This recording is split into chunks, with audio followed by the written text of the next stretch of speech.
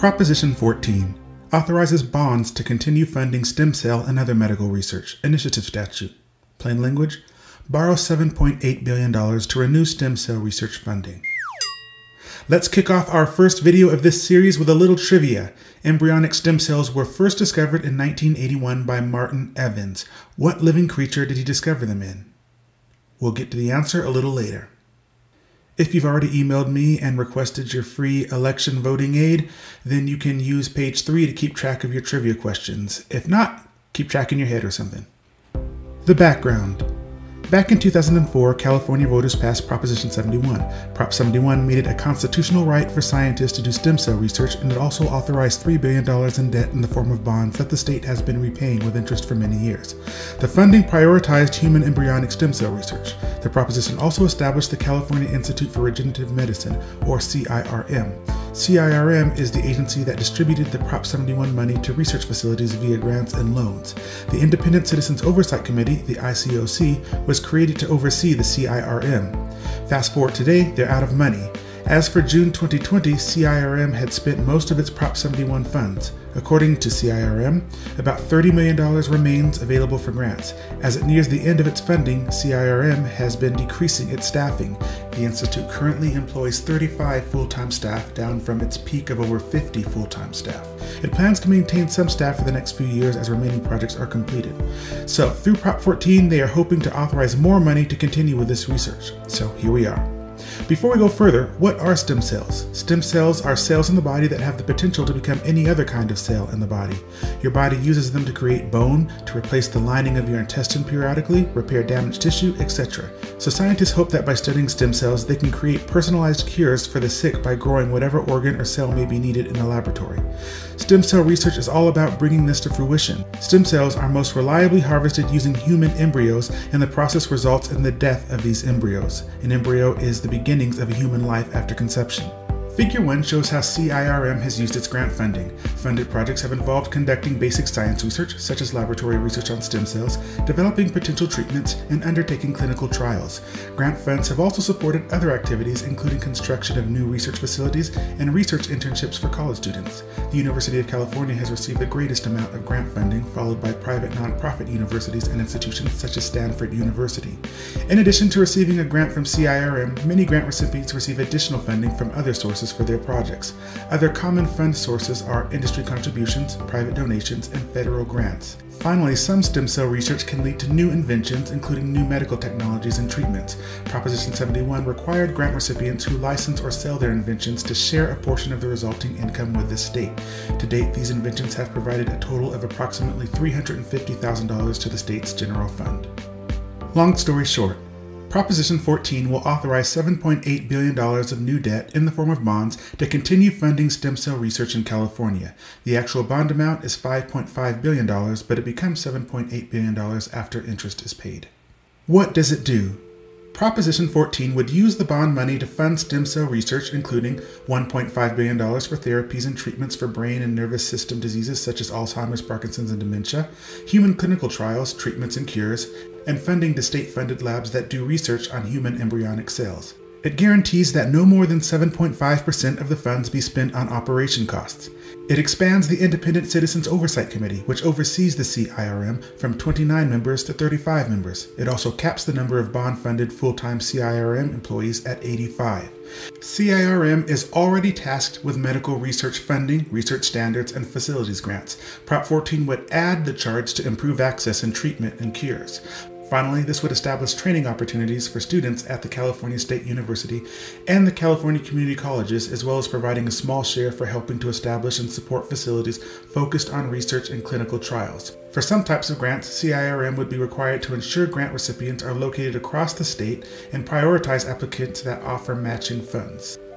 The proposition limits the amount of bonds the state could sell to $540 million per year, thereby spreading out the bond sales over at least 11 years. The first 5 years after the proposition is approved, the state would make interest payments using funds from the bond sales, thereby reducing the amount of bond funds available for research projects. Beginning January 1st, 2026, the state would no longer use funds from bond sales to make interest payments. Instead, the state would make remaining debt payments from the general fund.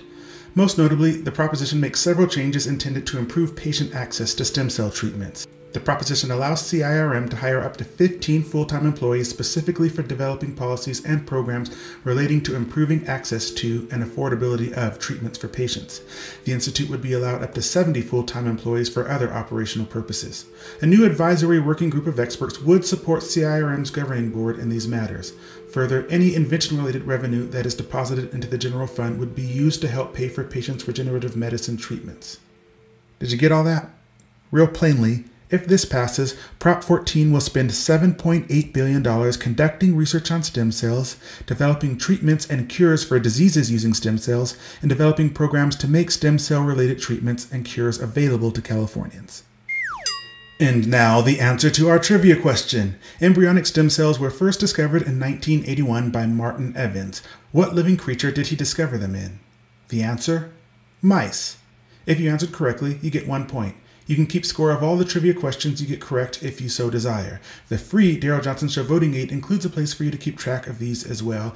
Email me for your free copy at thedarryljohnsonshow@gmail.com. Fiscal impact. The fiscal impact of Prop 14 would be $7.8 billion of debt over the next 30 years. Secondarily, there would be an unknown amount of revenue that would come from new inventions and also an unknown impact if Prop 14 results in new treatments for state healthcare patients. The CIRM is working every day to provide healing and peace to California's sick and ailing population. They want to help women and children in need by providing therapy and joy. But forget about them for a moment. We here at the Darryl Johnson Show Laboratories need money immediately to engineer new research on future California state elections. Our scientists need your support to study this phenomenon we know as doofuses in the voting booth and eliminate it. Purchase your bond at paypal.me/thedarryljohnsonshow or patreon.com/thedarryljohnsonshow to help prevent doofuses from voting in a booth in your community. Remember, doofuses are no big deal until they vote on your city's ballot. From Yes on Prop 14. Nearly half of all California families include a child or adult with medical conditions who could benefit from stem cell research treatments and cures. Prop 14 provides continued funding to help treatments, advance clinical trials, and achieve new scientific breakthroughs for California's patients with cancer, diabetes, heart disease, Alzheimer's, Parkinson's, HIV/AIDS, ALS, MS, sickle cell disease, lung disease, kidney disease, bubble baby disease, age-related blindness, genetic blindness, epilepsy, stroke, schizophrenia, autism, and other medical health and brain conditions and infectious diseases like COVID-19. California's original stem cell funding, which runs out this year, has already led to significant progress in the development of treatments and cures, including 92 FDA-approved clinical trials for chronic disease and injuries, over 2,900 medical discoveries, and demonstrated benefits for patients in research on chronic diseases. Success stories of California's patients treated include a high school student paralyzed in a diving accident has regained upper body function. A mother blinded by a genetic disease is regaining her eyesight.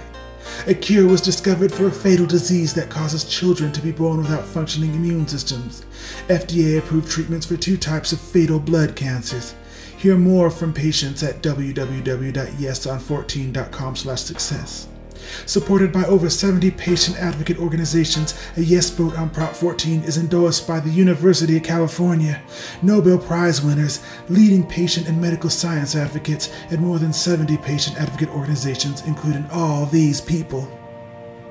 It increases patient access and affordability, dedicates the Treatment and Cures Accessibility and Affordability Working Group experts to dramatically expand access to clinical trials and new therapies, make treatments and cures more affordable for Californians, and provide patients, their families, and caregivers with financial assistance.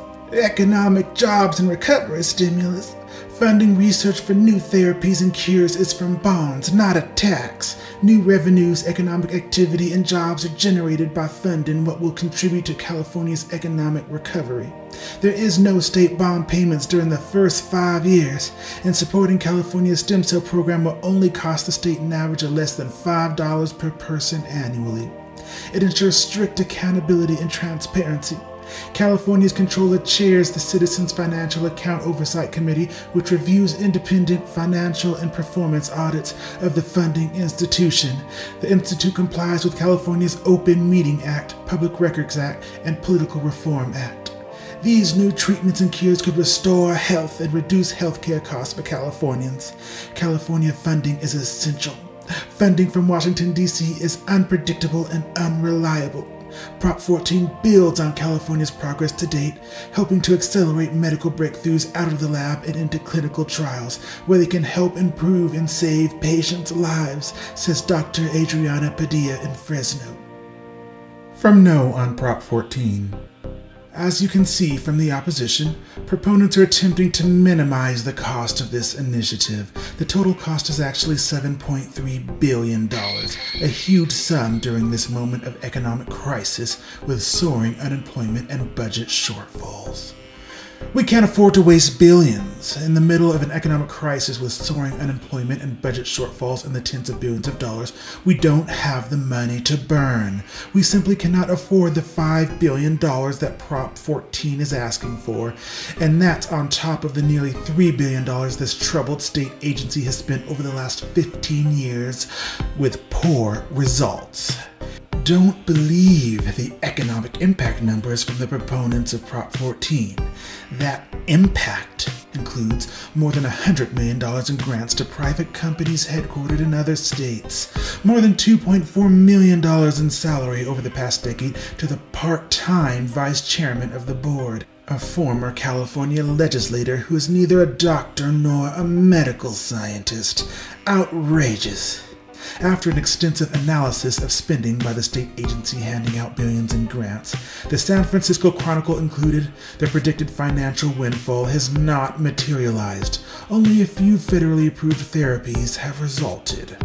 Prop 14 funds bureaucracy with serious problems. Some have questioned the integrity and independence of the state agency overseeing these funds. The Little Hoover Commission branded Robert Klein, the former chairman of the agency's board, a lightning rod for calls for more accountability. The Center for Society and Genetics in Berkeley has concluded that none of the flaws in the original stem cell initiative have been addressed in Prop 14. In fact, they conclude the problems are even worse. Others can do the job better. The National Institute of Health provides $1.5 billion a year in grants to fund the same type of research. Private investors and companies, including many in California, have made great strides in using stem cells to cure disease, including private funds, not tax dollars. And don't be misled by the handful of grants this agency has made in recent months to researchers working on COVID-19. It's an obvious attempt, after spending billions on other priorities, to mislead voters in the middle of this pandemic. Prop 14 means higher taxes, layoffs, or both. Paying back Prop 14's cost of $7.8 billion could mean huge tax increases at a time when our economy is on its knees, or laying off thousands of nurses and other heroes who do the real work of keeping California healthy. Vote no on Prop 14. Independent experts and news outlets have questioned the management and transparency record of the state bureaucracy that would spend the billions of dollars authorized by Prop 14. The federal government and private investors are spending billions to find cures. The state of California taxpayer has done enough. Medical research is important. We all agree there's a need to find cures and treatments for diseases afflicting so many, but Prop 14 is not the answer. Before we get to my opinion, check out the info box below to find information on getting a free Darryl Johnson Show voting aid and taking the 2020 election quiz to become a certified non-Doofus voter. I look at issues like this on 3 levels. 1. Will it solve an important problem? 2. Is it appropriate? And 3. Is it moral? In my mind, the benefits of Prop 14 are obvious. Potentially beneficial medical research done right here in California, and it appears to have great potential to bring healing and health to Californians of the future. Okay, that's simple. It solves an important problem. Is it appropriate? Here, I'm split. I would accept the state government using state funds to do something that would be so beneficial to mankind in the future. My issue is how they want to fund it. California has a $202 billion budget, but somehow we need to borrow money for everything. If they would just put it in the budget, I wouldn't have an objection. We are clearly heading toward hard times, and I'm not interested in further compromising the future with debt. Finally, is it moral? And this is where things get kind of sticky. Whether you're pro-life or pro-choice, we all assign some value to life, and that's why it's illegal to throw your loved ones in the trash after they die, or why you can't feed your stillborn baby to farm animals after you confirm it's not alive. If you're pro-choice, you probably still have a sliding scale as to when it becomes immoral to kill human life. A fully functional adult? No. Terminally ill or elderly adult? Maybe. A child? No. A baby? No. A fetus? Depends. An embryo? Maybe. If you're pro-life, things are a little less gray, but still grayish when talking about an embryo that is the size of a head of a needle. And then there's the fact that research uses embryos that are already going to be destroyed anyway, whether they're used for research or not. So why not use it for research, I guess. But then on the other hand, you wouldn't kill a dying infant for research, would you? So it's kind of murky. If you vote yes on Prop 14, you are voting to authorize California to borrow $7.8 billion to continue stem cell research. If you vote no on Prop 14, the current arrangement will end and this research will no longer be publicly funded. This is a very mixed and conflicted situation for me. I mean, I already expressed that I don't like the debt aspect. Maybe I can get over that. That part is up in the air, but more importantly, I don't have a solid grounding on the morality of this. And so I'm going to refrain from taking a public stance. The Darryl Johnson Show says, do your best on Prop 14.